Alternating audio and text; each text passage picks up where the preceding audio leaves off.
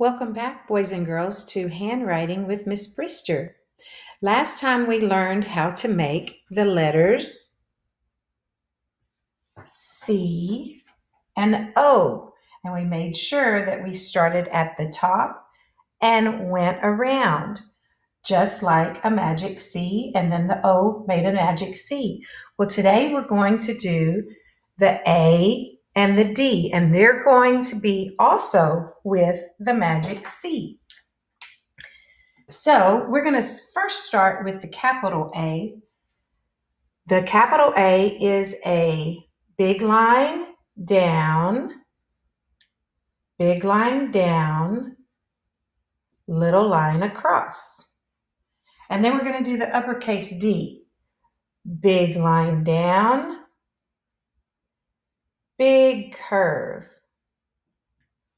Now we're going to spend some time on the lowercase letters, the two letters, the lowercase a. First of all, don't forget that this is the hat line, this is the belt line, and this is the shoe line. So when I refer to the hat line, this is where we're at. The shoe line is here, belt line is here. So you can kind of go back and forth with that and talk at home with your parents. Just kind of talk about how this is your hat line, like where your head is, your shoe line, where your shoes are, and right there at your waist. So you're just kind of like a letter. Okay, so we're going to start with the A. So the lowercase a, we're going to start with a magic C,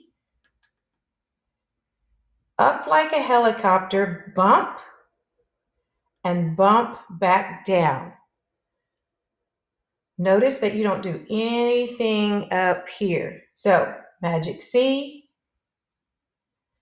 bump, bump back down. Magic C, bump, bump back down. And you're going to do it all the way across. You can do even more than that. And then let me see which one is my best one. I think it would be that one. Now we're going to do the lowercase d. So with the lowercase d, you're doing exactly the same thing, except you're going up higher. So you're going to start with the magic C, up like a helicopter, but keep going. Then come back down, bump the line. Magic C, up like a helicopter, back down and bump. Magic C, up like a helicopter, back down, bump. Notice that I went a little too far on that one. That's okay, but I think this is probably my best one. Remember, you're going to go all the way across when you do yours. And always make sure that once you learn these letters, we're going to put these letters right up here.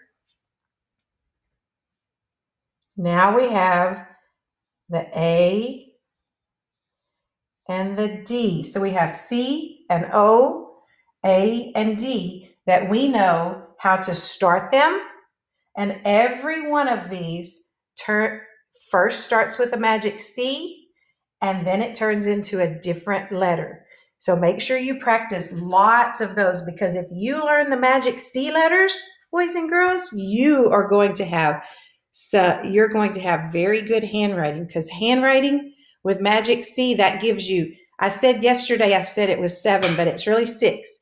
It gives you 6 letters that start with the magic C. So if you get really good at those, you're already so far on handwriting already. So practice makes perfect. See you later. Bye.